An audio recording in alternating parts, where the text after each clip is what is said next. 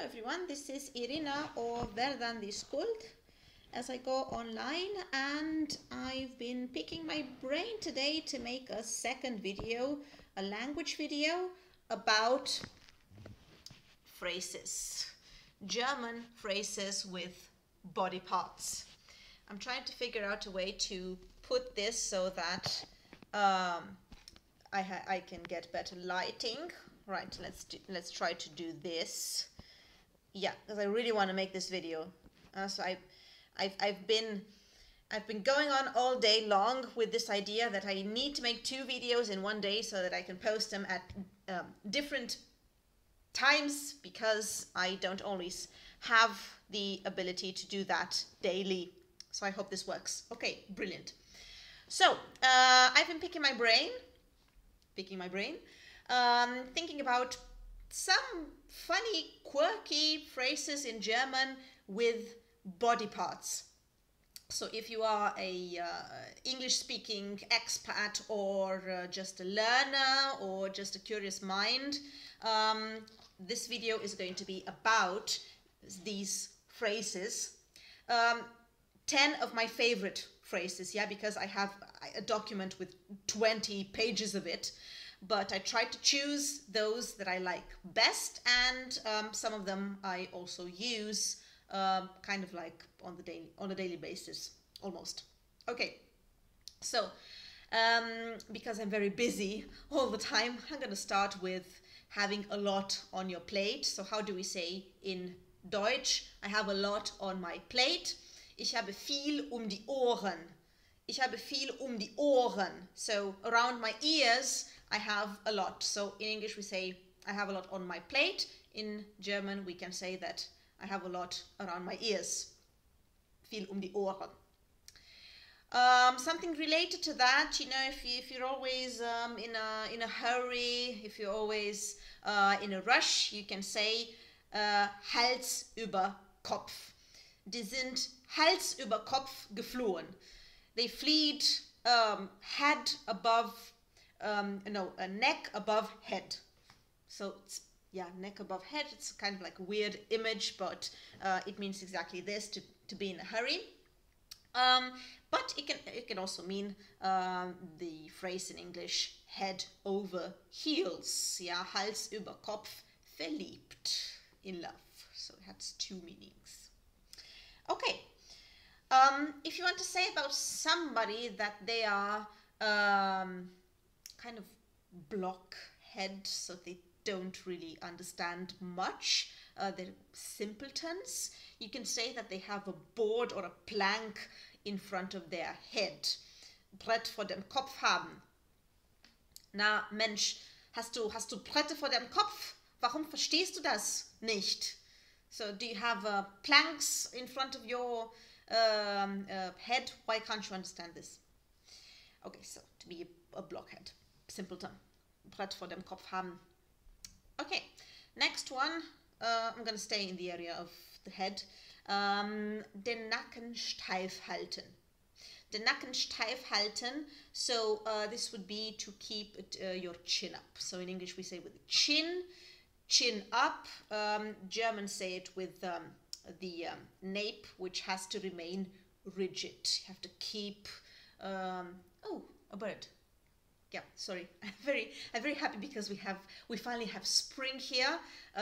It was very dark and gloomy this morning, so I'm really happy spring is here finally in this evening. So I don't know about tomorrow morning, but this evening is here. So anyway, den Nacken steif halten, to keep your chin up. Man muss den Nacken steif halten und sich an die Arbeit machen. You have to keep your chin up and get on with your work. Okay, the next one is something related to keeping your dignity. Auf der Nase herumtanzen. If someone is dancing around your nose, auf der Nase, this means they're walking all over you, which is something really bad if you let it happen. Let me think of an example. Also, Er hat mir immer auf der Nase herumgetanzt und ich habe die Nase voll. I used twice the word Nase. So he always he's always been walking all over me, and now I've had enough with him. Ich habe die Nase voll. This is another phrase. This is a bonus. This is another phrase with nose. I'm fed up with him. So, auf der Nase herumtanzen. Jemandem auf der Nase herumtanzen means to walk all over someone. Okay. If you are clumsy sometimes, like I am in these videos, so I'm going from an idea to another sometimes because I have so many ideas in my head that I cannot focus on just one. You can say about someone that they have two left hands, zwei linke Hände haben. I think in English you can also say to be all thumbs, if you can't. Well, this is rather with reference to practical things. I mean, if you drop things, if you keep dropping things, you can say that you are all thumbs, you are very cumbersome. Also man hat zwei linke Hände. The next one is about a beard and is one of my favorite. And it goes like this: des Kaisers Bart streiten oder sich des Kaisers Bart streiten. If this, you can say this so that you are fighting, quarreling about the emperor's beard. If you are quarreling about things which are really not that important. Naja, zum Beispiel, for example, ich mag es nicht, wenn ich mich mit meinem Freund des Kaisers Bart streiten, wie zum Beispiel, weil er das Geschirr nicht abgespült hat. So I don't like it when we fight with my friend about the emperor's beard, so for nothing, because, for example, he didn't do the dishes. Yes, just argue about these very simple, insignificant things that one should not be arguing about at all, des Kaisers Bart. And speaking of arguing, quarreling, and so on, if someone does not mince any words, so they talk without thinking, you can say that they do not take any leaf or any paper before their mouth. Kein Blatt vor der Mund nehmen. Er schimpft die ganze Zeit, er nimmt kein Blatt vor den Mund. So he swears all the time and he does not mince any of his words. Kein Blatt vor den Mund nehmen. All right.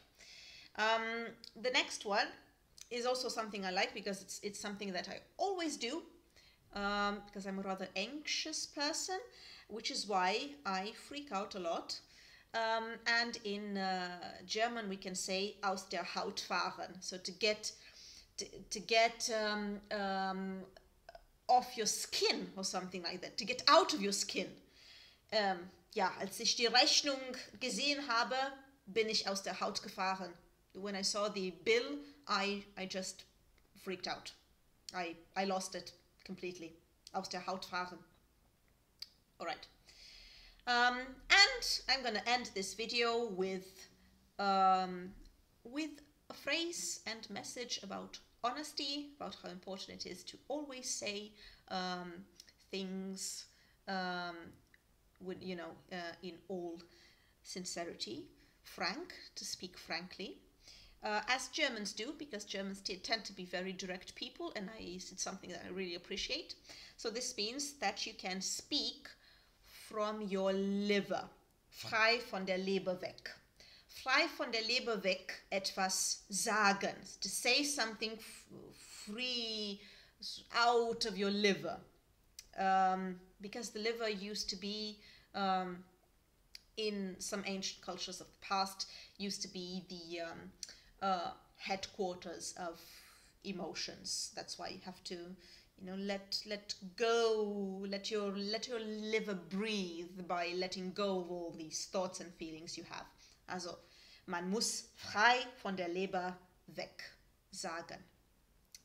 Okay, hope you enjoyed these phrases. If you want more phrases, I will make more videos about them, because idiomatic expressions are, I think, my favorite part in learning a language. And if you know how to use some of these idiomatic expressions, it is definitely a great enrichment for your vocabulary, and the more you use them, the more natural they will become to you. Thank you so much for watching. If you're interested in either German, Swedish, Germanic languages, or videos about history, in particular about Vikings and Norse mythology, please like and subscribe. Thank you so much for watching.